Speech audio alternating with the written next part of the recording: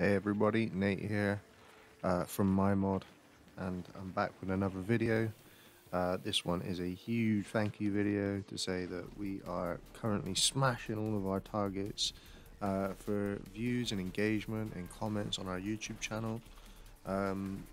It's gone way past what we expected it to be at this stage, and we've got you to thank for it, so thank you so much. If you could have seen me in this video, I'd give you a full salute. And this page is only going to continue to grow and develop. I can't wait to see how it goes, and I'm going to thank you guys once more for being on that journey with us. 80,000 total views we've been getting from just the Riders Republic playlist. You can tell that we've really reached out to an audience here and created a community, and we're going to build on that. We're going to do more videos for Riders Republic. I'll be doing live streams as soon as the game comes out, so you've got a lot to look forward to on this channel. So my suggestion is subscribe and put the notifications on so that you won't miss any minutes from all of these videos that we're going to post up, to make sure that you are constantly in the loop with regards to all the new games that are coming out, especially Riders Republic. So the plan for today is that we're going to play a little bit of Steep. We're going to talk about how some of the features in Steep should definitely be implemented and passed over into Riders Republic. And there's one feature in particular that I really think needs to be pushed, and that's the replay feature.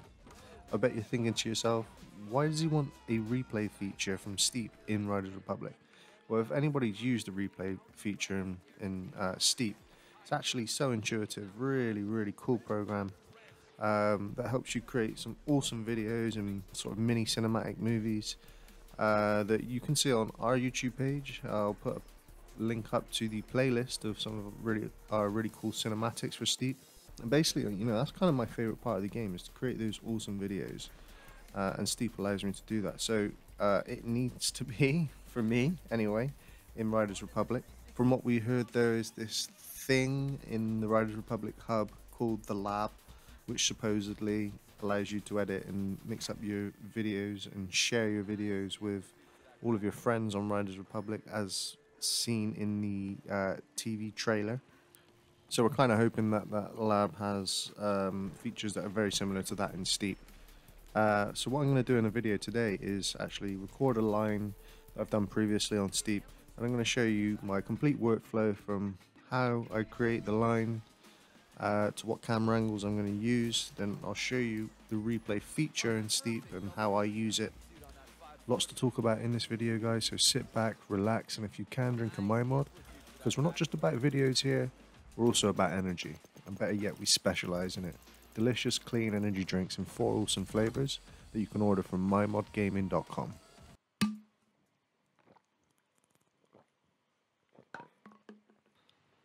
Damn, that's clean. Alright, let's get on with it. So, here we are.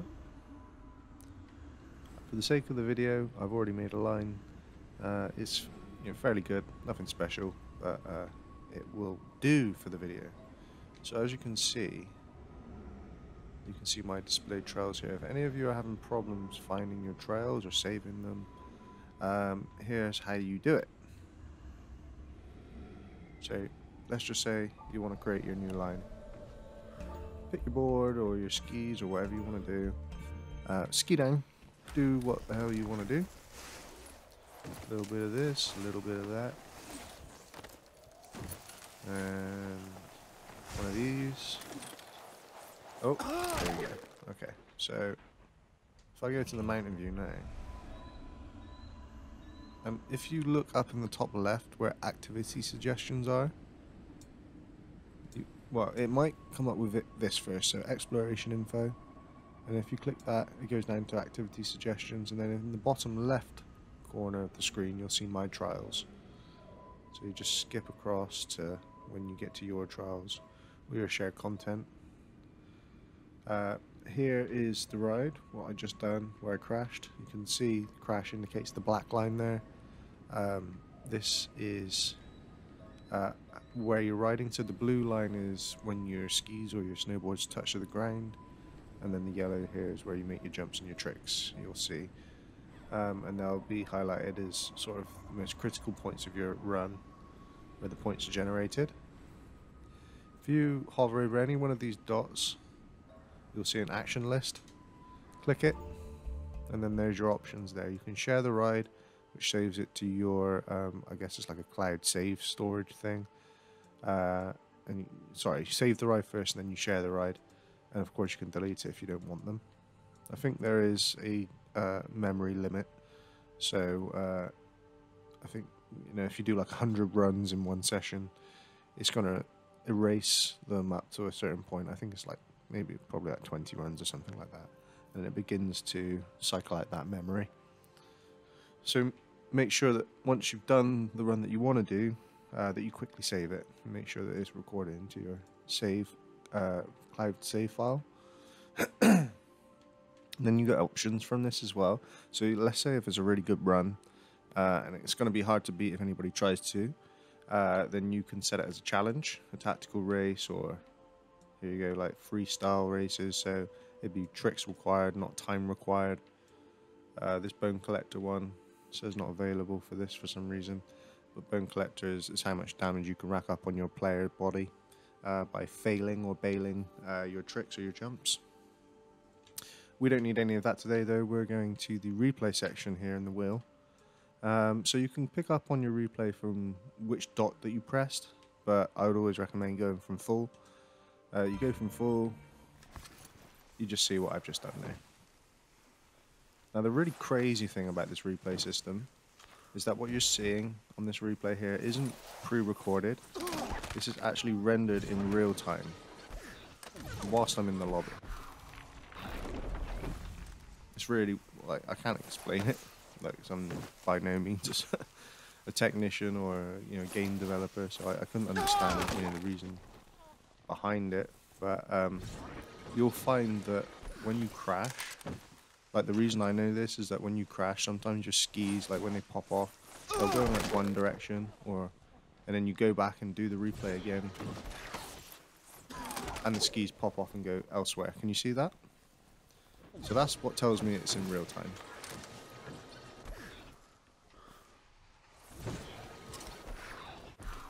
I don't know how useful that will be to you, but I thought that was pretty interesting to note. So we don't actually want to use this run. I'm going to use this one here. No, let's try this one. Why not? So what I'll do is I'll start it from full. Now we're in the replay mode. I'm recording on the game DVR, the Elgato 60S Plus, I think it is. So this is the footage. This is the B-roll footage that I'll be using to edit my video. You'll see all of the HUD options on the right are going to be visible if I keep them on the screen. So when I go into the edit, they're still going to be there, and I don't want that, of course. I want the image to be crisp and clean and not have any interference from the HUD. So in the bottom right there, you'll see hide and show HUD. You can take that off. So now I'm recording with my Elgato and getting a clean image. Almost looks like that I'm using like a dev kit or something like that. Which I think is probably, a small part of the dev kit that they use, this replay system. So A's to go. I mean, I always refer back to the HUD. So you'll see in the top A's to go there. RB's to speed up and slow down, as you can see. So when you go to a jump, super slow-mo it to get a nice image, a nice super slow image. Note to editors, if you're making films, and if anybody's got any sort of, relative knowledge of editing, this is filmed in a specific frame rate. Trying to slow this footage down. I don't even think it's at 60, so I think it's less than 60 frames a second at the moment. I'm on a Xbox One X. I'm rendering at 1080p, but it's still, I don't think it's 60 frames a second. So if you are planning on doing some speed ramping on your edit to slow and speed up time, I would recommend that if you're doing steep videos that you use the slow motion option on here. It's so much more better for ease of use and for control. And that is the RB button on the Xbox, R1, or I would imagine R1 for the PlayStation. I don't know what it is for PC, I'm afraid. So the way that I would record my videos is that I would maybe do 2 or 3 runs of full image. So not B-roll, it'd just be like the main image. Let's see, how do I change? Oh, that's it. So LB, although it doesn't say anything, LB does change your camera position. So let's say, for example, I wanted a first-person view. I'd record the whole thing, going down the whole line in first person. Then I would come all the way back up, and I'd change it. I'd do maybe this angle, and then I'd do the whole run again, and record that on the Elgato. So that's 2 full runs of content that I can use there, that I can dip in and out of. This would probably be like my main angle in the video. And then things like this here, the selfie cam, would be, you know, part of the B-roll footage. So at this point now, it's just, you know, if you get that workflow correct, for the B-roll stuff, it's just about picking your shots. And this is where I couldn't help you personally. This is left down entirely to your creative ability to pick the right angles. So something that I always thought deters away from the realism aspect of gameplay footage like this, especially when you're getting cinematic videos, is that this camera angle here could not happen in real life. Well, not currently. I think, you know, drones are getting quite close to mimicking this type of camera angle. Really, you know, the money comes from the fixed camera angles to make it look as real as possible. So I find the camera angle on the LB button or the L1 button, don't know what it is for PC, till I can find a camera angle that allows me to move with the right analog stick. So this is like the free camera position. And if I go into director mode, that you can see on the top right, which is left on the D-pad, that allows me to move the camera in a free position here. But so there's 3 types of these free cameras. This one here will stay in a fixed position. Oh no, this one is a tracking one, sorry. So this camera here is a tracking camera. And then if I press LB again, I've got a camera that is fixed to a certain position, just like that. Now this is where like the realism aspect comes in for me. That's a really nice shot actually, transferring onto the houses there. So this is, you know, a typical shot that I would actually use. But what this camera angle is doing is actually doing some of the work for me. It's tracking the player model, even though it's in a static position. There's one other type of director mode camera, free-aim camera that you can use, which you control the angle and the motion of the camera yourself. Now this is a lot more complicated, so I get really quite frustrated with this camera angle because it's really hard to get what I need perfect. The controls are a bit dodgy and a bit too sensitive at times and a bit less sensitive in others. But if you can get this director mode free aim camera type down, you're going to get the best shots with this one, because there's so much creative freedom involved with having, you know, all of those axes available to you. To note here, to zoom in and out is not using the analog sticks at all. It's the right trigger and the left trigger, L2 and R2. So if I show you, I will pre-engage my zoom and then tap A, and then you get that sort of slow movement in it. Now I can make that look 100 times better if I took off the HUD and I slowed it down just a tad. So watch this now. So it kind of looks a bit better. You know, I'm not saying that would be my final angle for that particular shot, but just show you how I would use it. You have to be quite sensitive with your analog sticks for using this. So I would practice on that. I have found a little hack, which could be helpful to anybody that uses an Xbox or uses an Xbox controller on PC. So the Xbox Elite controller, of course, has all that button mapping options. It also has a way to reduce the sensitivity of your analog sticks as well. I find that putting like the softest options on your analog stick sensitivity with the Xbox Elite controller is the best way to control the replay camera. Now, I mean, I'm really touching into quite specific things there, but if you really wanted to master your cinematic craft on this game, then I would recommend using an Elite controller and lowering the sensitivity options for your analog sticks.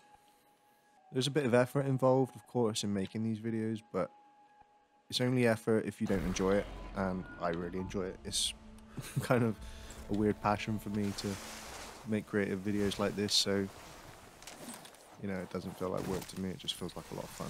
One more really important thing that I didn't mention actually at the start of the video is that you can create your scene with Steep as well. It's just another cool feature.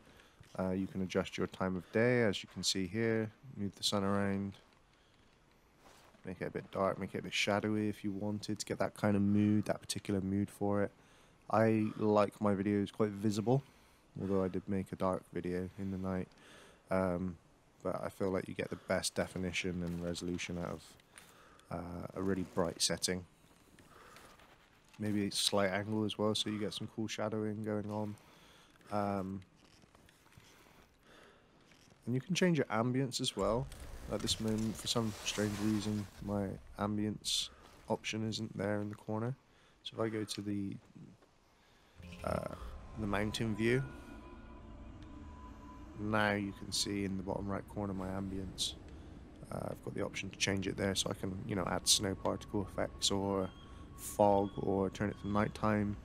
You know, you have that entire freedom to make the video how you want it and give it a particular color palette or a particular mood if you wanted it to. For the sake of this video, we're just going to keep it nice and clean today.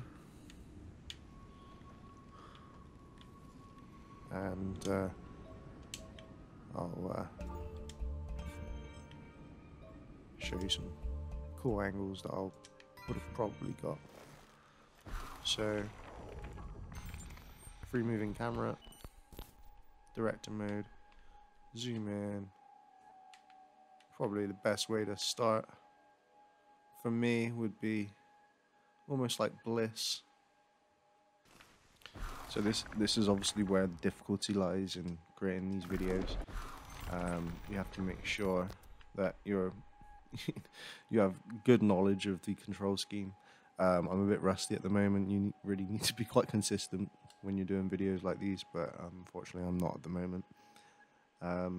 So allow me the time, please. Okay, so director mode, I'm in. Now I need to change LB twice to get that free aim camera. Now, as you can see, when he runs into videos like this, he's obviously quite quick. You don't, you know, if let's say for example you wanted to get his foot in a close-up, and you do it like this, you know, you don't get a lot of time to pick your precise shot. So what I do is I turn it to super slow motion, and then kind of line up as he stops where I want to put my camera here. So I know at this point, now if I keep my... That's a nice shot. I quite like that. So I think that's a good way to start it. Just a word of mention. There is a limit to how far the camera... so there's a distance limit to how far the camera and the player have to be within each other. So there's a vicinity there that has to be met.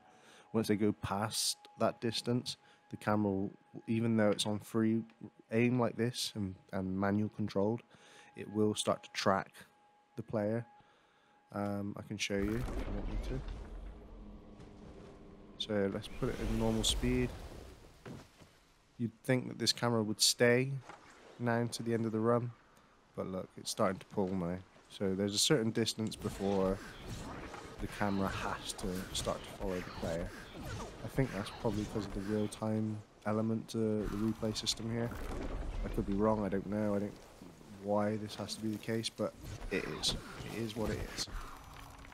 So, get back to that cool angle. I can see that little bit of snow on the lip there. I think that's where the board hits the lip. So I'm going to use that as my point. And then, so we're in full mode here. I think slow would probably be better for this shot. So I'm going to hide the HUD and I'm going to play. Oh. Excellent. So there's my first shot. For continuity's sake, it would be nice if you paused it and then you reconnect your camera to wherever the player is still, because that will help continuity. It's not the be all and end all. If you miss out on the continuity elements, you can do some clever editing to make sure that it lines up perfectly. That's absolutely fine. So, of course, I've got that still camera. Maybe this time round I'll do a following tracking. Actually, I won't. I'm going to keep it here, but I'm going to follow it on this one. I'm going to allow the computer to follow him because some of these movements are a bit too precise for the clunky control set. So here you go. Nice, keep him nice and center. And that's perfect. Nice slow-mo there. I always like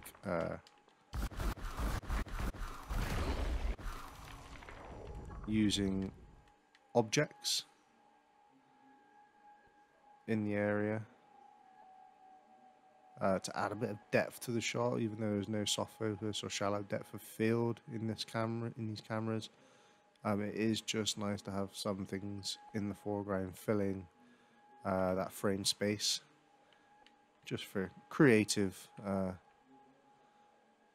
as a creative tool to make things look a bit more realistic. Although the 1080p definition is not working right here at the moment by the looks of it. God, that's terrible. Right, so we're here. There we go. Nice little connection down, transfer onto the next roof. Pretty smart camera angle there, I like that.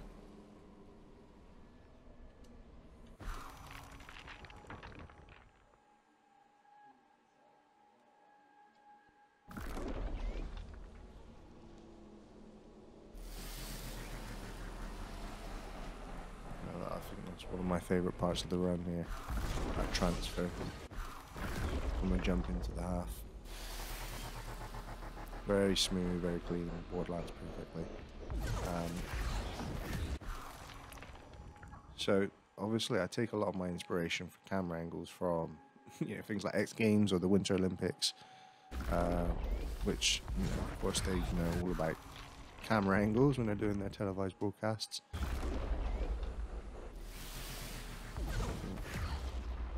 You always see camera stations slightly higher than the half pipe in a position like this. Maybe go up a little bit more, take it out a bit. And hopefully this player will then fill the screen. Well, that's pretty good. I'll take that.